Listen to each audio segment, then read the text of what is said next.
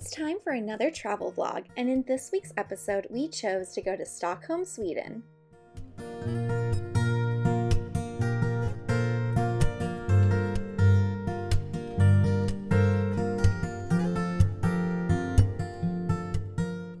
After just a 2-hour plane ride, we landed in Sweden and took a train to our fancy hotel with an amazing view of Old Town.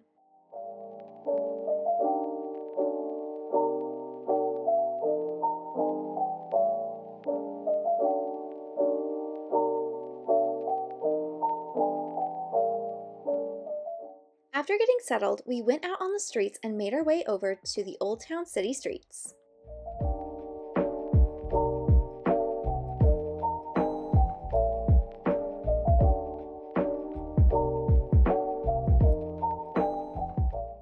We passed a lot of grand buildings, including the World Trade Center headquarters.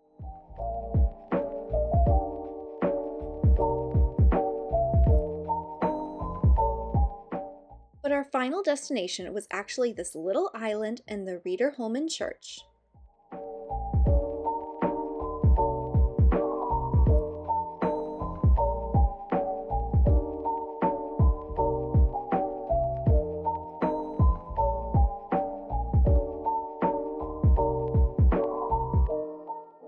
The island itself was very cute and cozy. The buildings dated all the way back to the medieval times, and it really felt like stepping into a time machine.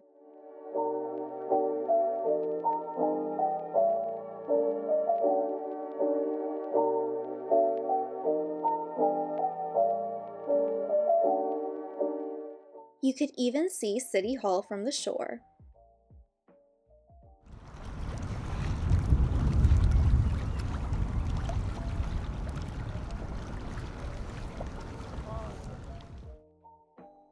After wandering the old island, we went inside Riddarholmen Church.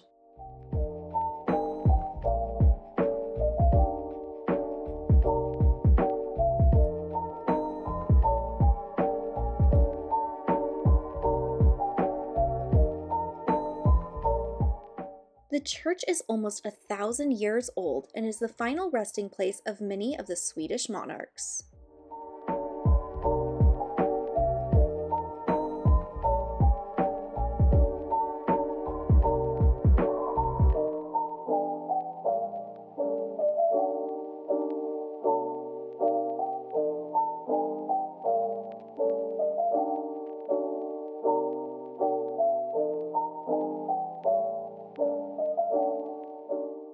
After exploring the church, we walked along the harbor until we arrived at the second Stockholm island that contained more of Old Town.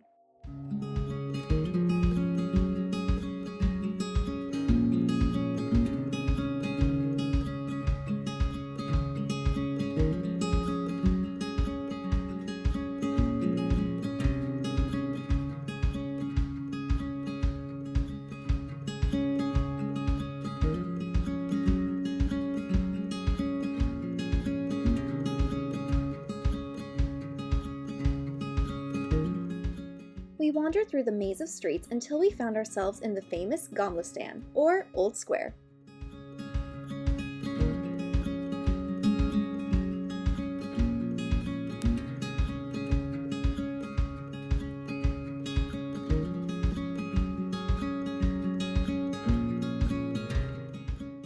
We then fueled up with some delicious dessert waffles and decided to hit the shops.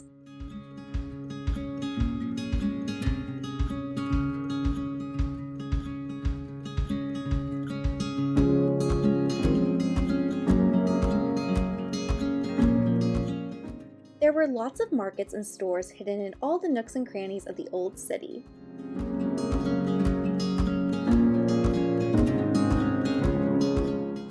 After our shopping spree, we ate some traditional Swedish meatballs for lunch and went over to the Royal Palace.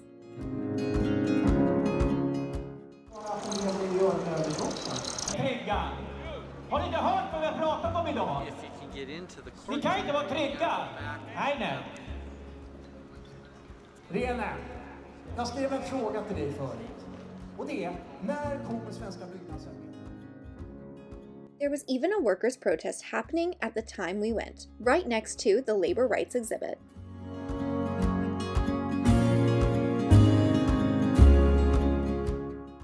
Around the corner was one of the palace's main entrances, complete with the Swedish guards. Look at them.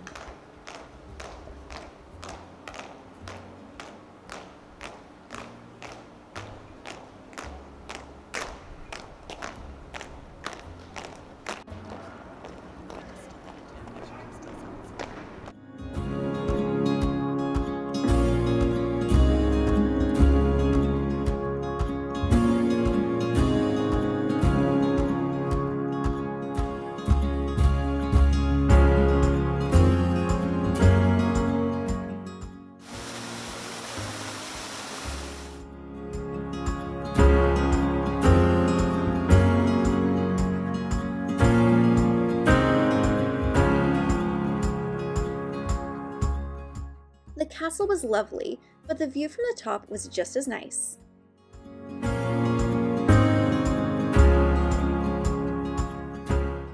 Across the canal, we spotted the Parliament building and the hidden medieval museum underneath. The medieval museum was completely free and built on the ruins of the actual downtown Stockholm from the medieval time period.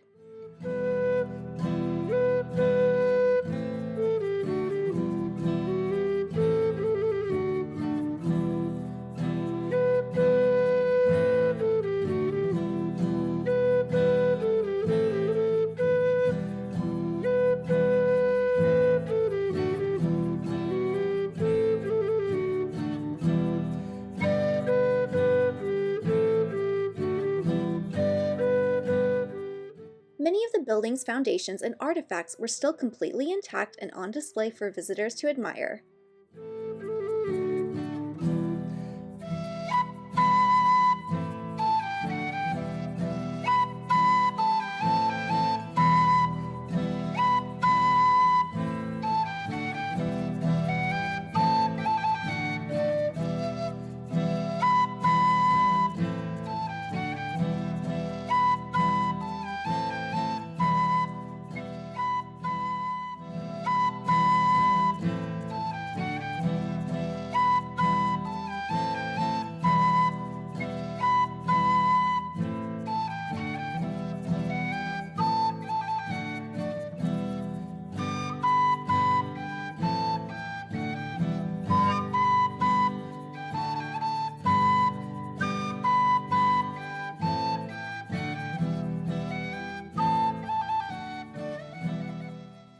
After spending some time in the Middle Ages, we ascended to the surface once again.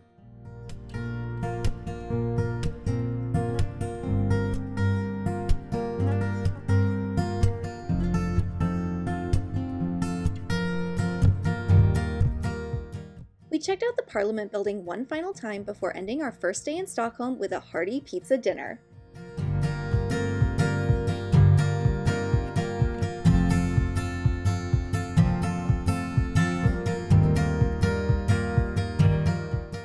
We even stopped at a Swedish sweet shop on the way home.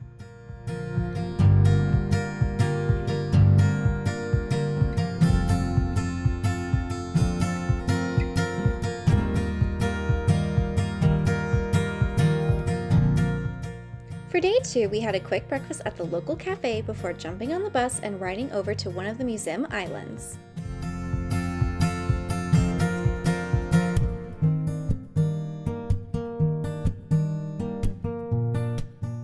There were so many museums to choose from, but we had tickets to go and see the Vasa Museum.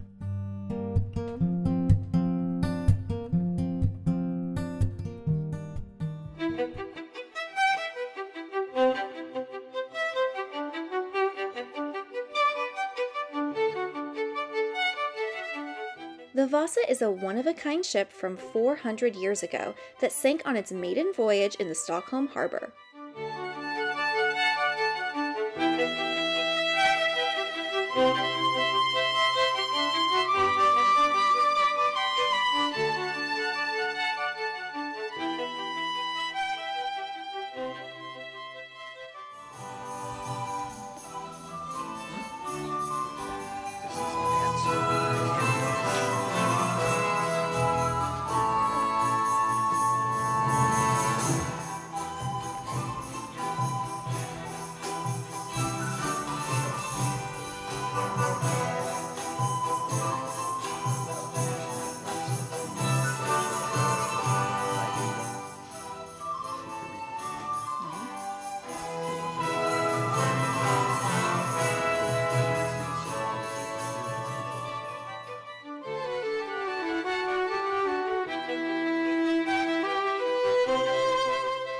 Due to the low salt quantity in the Stockholm harbor paired with the freezing water temperatures, the Vasa was perfectly preserved underwater for centuries.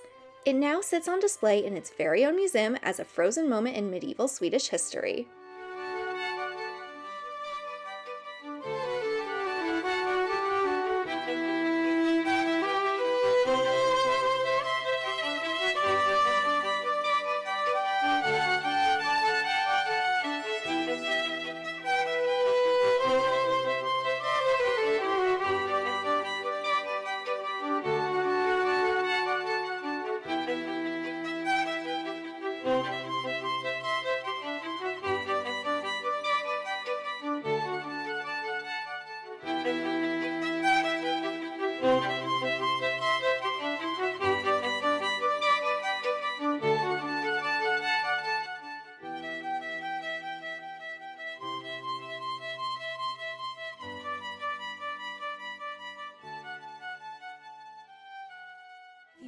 When the great warship, the Vasa, was built almost 400 years ago. The old royal castle stood on the heights, and prosperous citizens lived in stone houses around the central square and surrounding streets.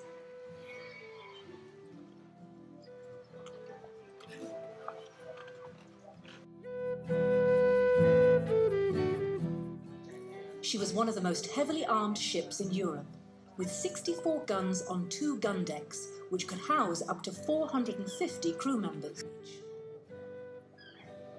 As a result of poor design, she was not very stable, and had not sailed far when a breeze made her heel repeatedly.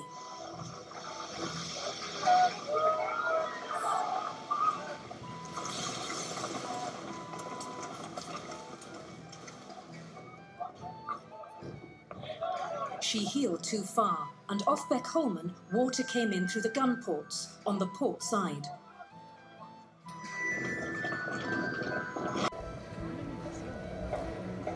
But many below deck had no chance as the Vasa sank.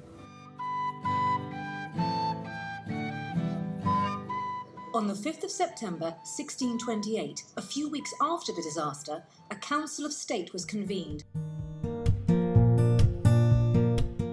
After the Vasa Museum, we grabbed a quick snack along the harbor before going to the Viking Museum.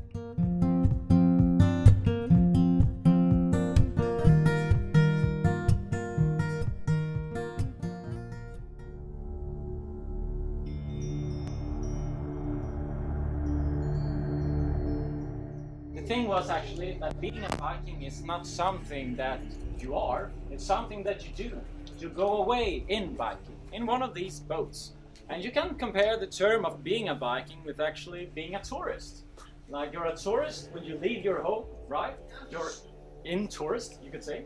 And you visit other places, maybe you trade with people. And when you come home, you start being a tourist. The same thing goes for being a Viking. We do not know if it came from what we would call for Denmark or Norway, but some of those, not Sweden. So don't take any but the thing is actually that Sweden, Norway, and Denmark did not exist during the Viking Age. So sometimes we talk about Danish Vikings, Norwegian Vikings, Swedish Vikings. It's because they came from the places which we now call Sweden, Norway, Denmark. But they came from Norway, Denmark, so to say. And the thing was that the Northerners themselves, they didn't have a written tradition really. They didn't write down their history. They spoke stories to each other.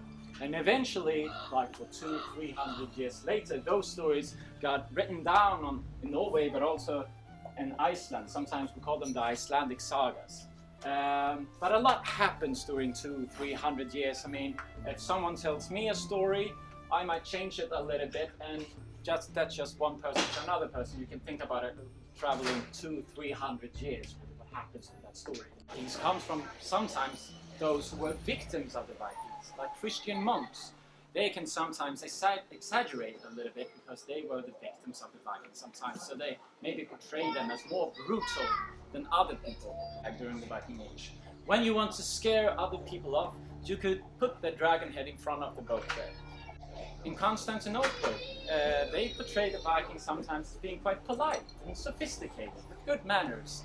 And how so? Well, they traded a lot with these people, so they wanted to portray them as business partners. Seen it? Especially if you're around in Old Town, you can see these plastic helmets with phones on top, and at every soccer game, if some Nordic country is playing, you see these plastic helmets really. This has nothing to do with Vikings at all. It actually comes from Germany. Richard Wagner, a German opera composer, his costume designer wanted to use the horned helmet kind of like what you do in old Hollywood cowboy movies, to show the audience who you're supposed to cheer on. Well, the ones who have wings on their helmets, they are the good ones, like an angel or like Asterix and Obelix. Alright, good. So sometimes you can see like Thor and Odin, also Norse gods, having wings on their helmets. After our guided tour, we got to see all kinds of Viking artifacts from thousands of years ago and got to feel what it would have been like to live during that time.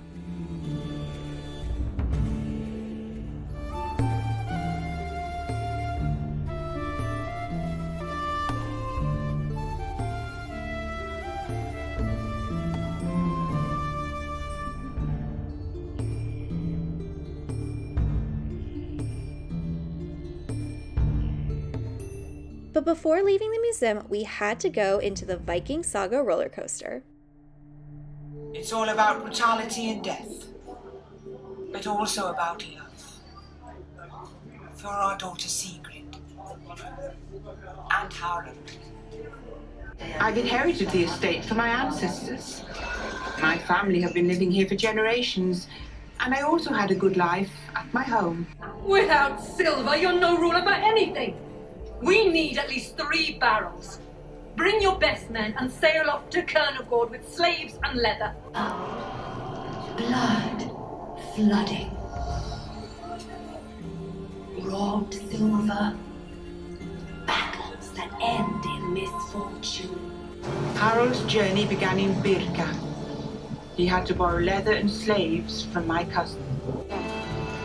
They sailed across the sea, up the rivers, travelled over land and along new rivers. Strong and healthy slaves!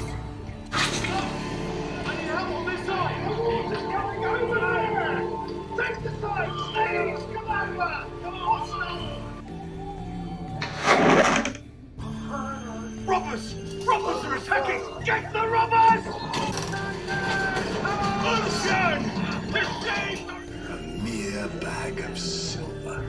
We're missing more than 2 barrels. Where the flames brought Toke's spirit to Valhall, and our life back home at the farm had turned into a nightmare. We are sick and have almost no food left. But they had nothing to sell, so they couldn't buy anything. They saw Hagia Sophia, the holy church of wisdom. The God of Christianity's house was like heaven on earth. They followed the rivers on to Germania's plains. Ship! Over there! They're Norwegians. They're armed for combat. Yet there's hope to save the farm and our glory.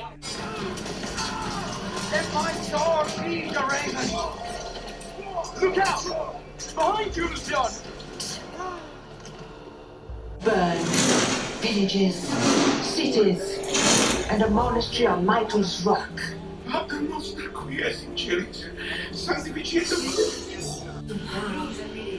Will you bring anything with you? Yes, Rankfried. Silver! 6 barrels! Finally, they went home. Next year we'll take Setland, Harold. You never let me rest, Rankfried.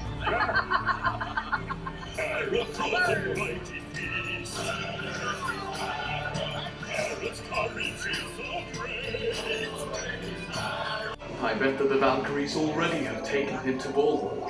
Yes, there is surely a feast there now. And so my tale ended happily. Well, this time.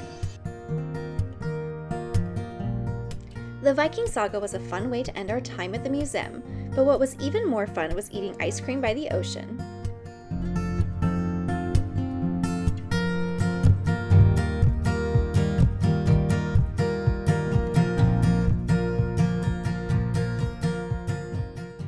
The last museum of the day was the ABBA Museum.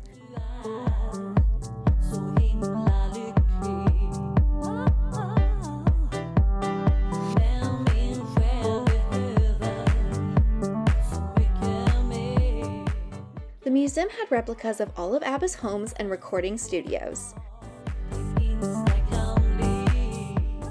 There was even constant music playing and lots of interactive activities, including a cover album photo booth, which kind of failed. I don't understand. There's my picture. Time for the next artist. So she's just going to be so standing here like this. I'm gonna go to those. Okay, there's Mom. Oh, Mom. I think you have to stand here.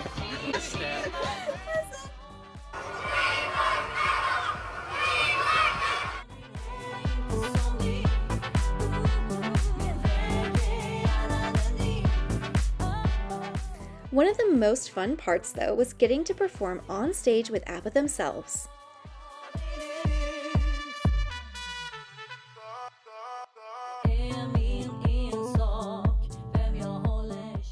Even if we didn't realize we were supposed to copy their dance moves.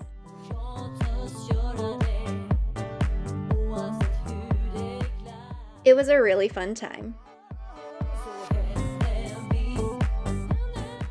The final part of the museum was the Gold Room, and it had all of ABBA's most famous costumes and fashion pieces from all of their past performances.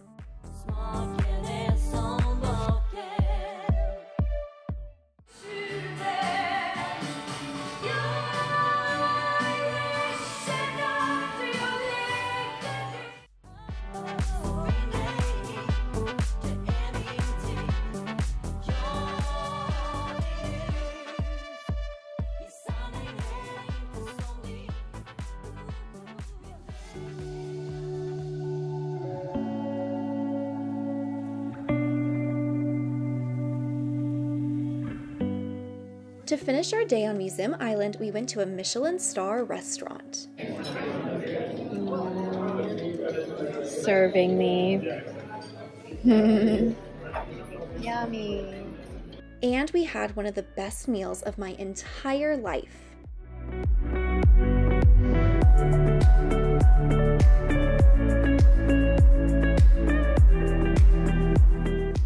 And that concluded day 2 in Stockholm. Our third day started out very similarly with breakfast at the local cafe.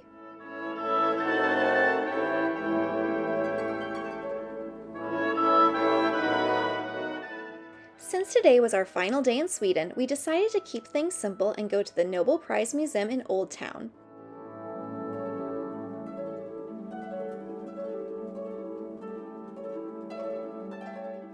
There were inventions from all the past winners on display, as well as an entire exhibit on the banquet and fashion.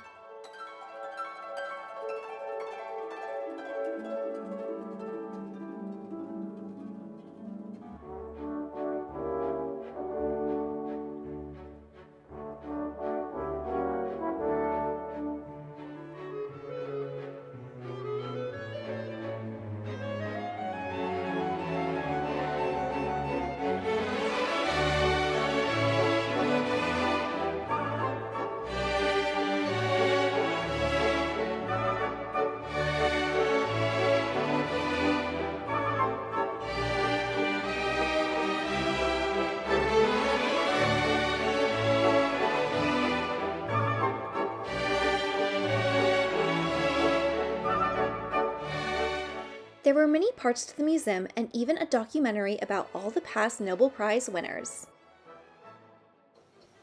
In Geneva, the newly formed League of Nations, a predecessor of the United Nations, is formed.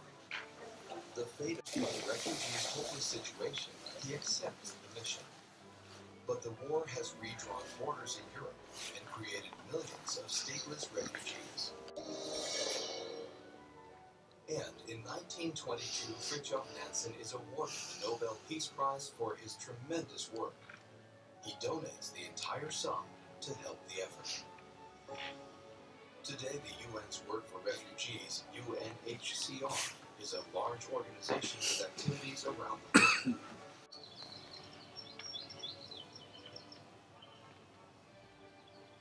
In Tibet, the previous Tibet, generally speaking, of course, they had peace society. With the museum thoroughly explored, we went to a famous traditional Swedish restaurant in the heart of the city.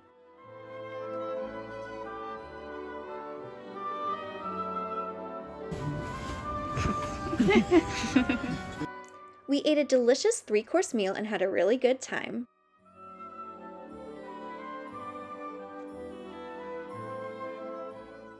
Before we knew it, our last day in Sweden was over. The next morning, we got on a plane and flew our separate ways.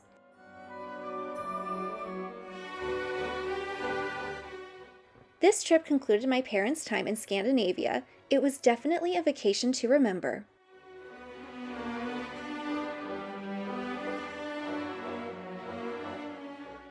Thanks so much for watching, and I hope to see you all again soon.